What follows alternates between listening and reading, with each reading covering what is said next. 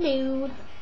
Some of you have asked if I'm still taking my Japanese classes, and I am.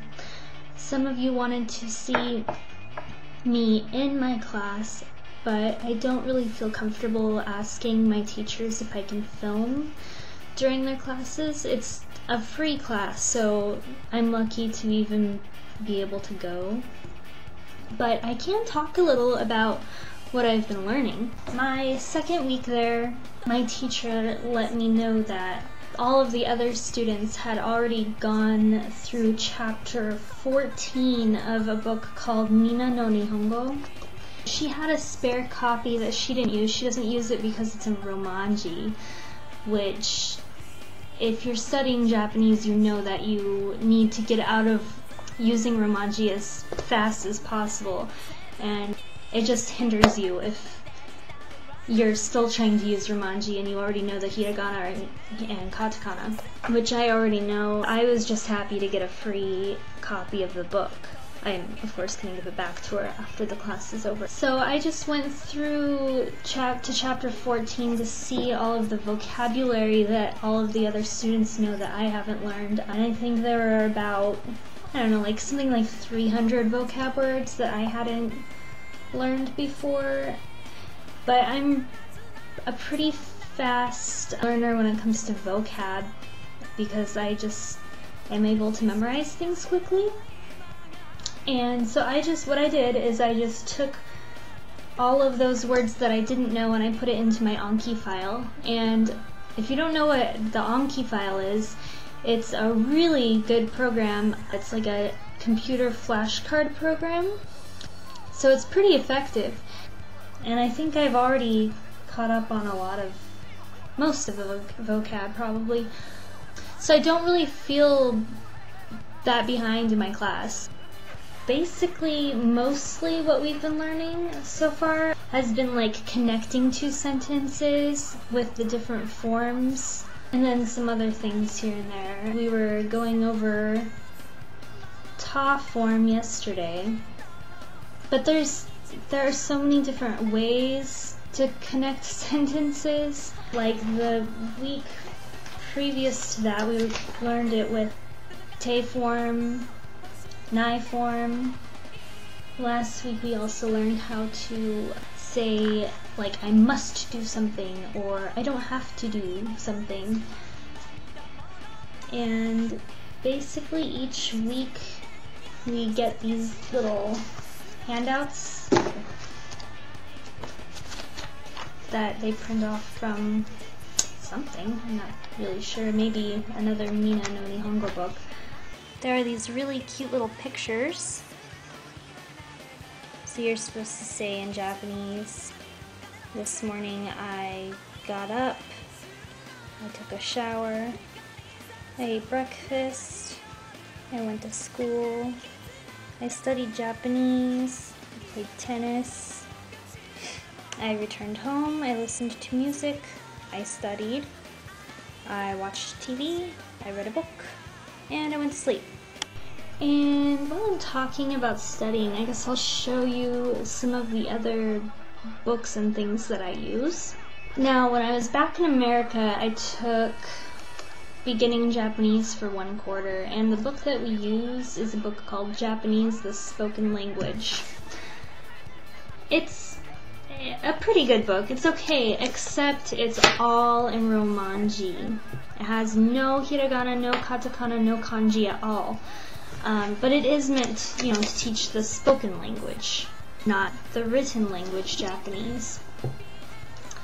But it's kind of annoying, and they write it in the old Romanji system, so like, instead of TSU, they'll write just TU, instead of SHI, they'll just write SI.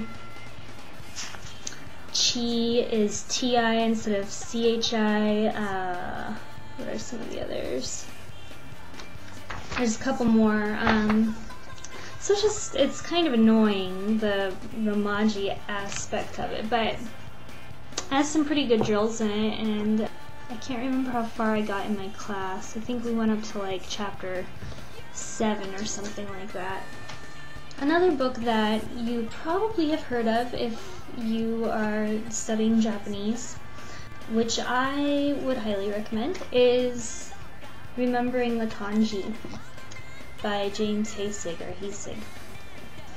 I haven't been studying it as much as I should be lately. I'm only on like chapter 17, so I've learned 369 kanji, and there are a total of 2,039 kanji in this.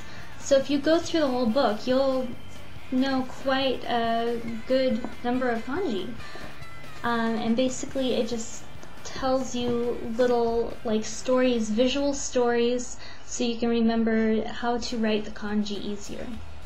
The one thing that this book doesn't teach is the Japanese pronunciation of the kanji. It tells you, the vocab in English, but he does this on purpose because he doesn't want to heed your learning how to write and recognize the kanji. He knows that you can just learn the Japanese pronunciation later on. So it's not a big deal for me. I can just look it up if I need to myself. And basically how I study with that book is I also use the Anki once again. I have all the kanji in there, and then it comes up and I say in my head, what does it mean? And then I also write the kanji. I first started out not writing the kanji as I was going along. I realized later on that that was a mistake. So I started writing the kanji, and basically I just, write out a bunch of different kanji on paper over and over, and it works pretty well. I should note that it's probably not something you should start learning from if you already know a lot of kanji. It's meant for the beginner, because if you already have other kind of like stories you've made up for yourself, then it's going to kind of hinder you on learning them from the book. Last but not least, I use my Japanese coach a little bit. I heard about this game from a friend of mine, and she's Chinese, but she's fluent in English, and she knows quite a bit of Japanese, and she said that this game was good, so I trusted her opinion, and it was on sale for like 20 bucks on Amazon or something like that, so I went ahead and ordered it, and I was very impressed. It gives you a little quiz at the beginning, like a placement test, so you can skip ahead some lessons, and it rates you as you go along. Like, you start off as a baby, and then you become, I can't remember all the steps, but you can be a like first grader, second grader, fourth grader, and I'm not sure how far it goes. But there are a lot of lessons. There are over like 1,000 lessons, I think. And where am I on here? Looks like I'm on lesson 48. And I think it does a pretty good job teaching. It was developed by a bunch of Japanese teachers, so they probably, hopefully, know what they were doing, and it actually explained particles pretty well. I actually understood particles better from this game than I did with my teacher back in America. I'll try to maybe show an example of this. I guess I'll show you lesson 1, which I skipped over when I started the game. And yeah, you're taught by this little Japanese person in a kimono here.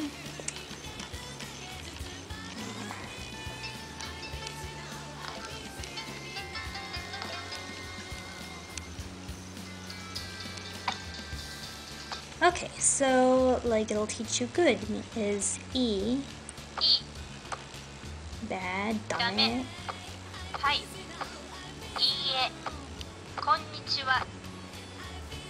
And then you can like test your voice with it by like recording it here.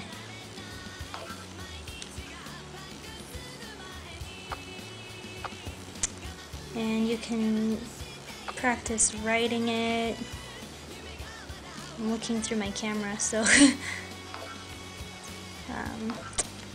anyway, yeah, it's pretty cool. It comes with a phrase book and a dictionary, Japanese to English and English to Japanese, so that's pretty cool. I mean, it's not as good as an electronic dictionary, of course. It doesn't have nearly the vocab that it should, but for just getting around little things, it's pretty helpful. I'm not sure what more advanced Japanese learners would think of it. If you know a lot of Japanese and you've had experience playing My Japanese Coach, let me know if you think it's a good game. I think for the price, it's a really good deal. I think that's all. That's all of the methods that I use. I'm definitely not the best person to ask about studying Japanese since I'm not fluent in it, but I've gotten a couple of questions, so I thought I'd just tell you a little bit about how I study. Alright, hope that helps someone. Bye.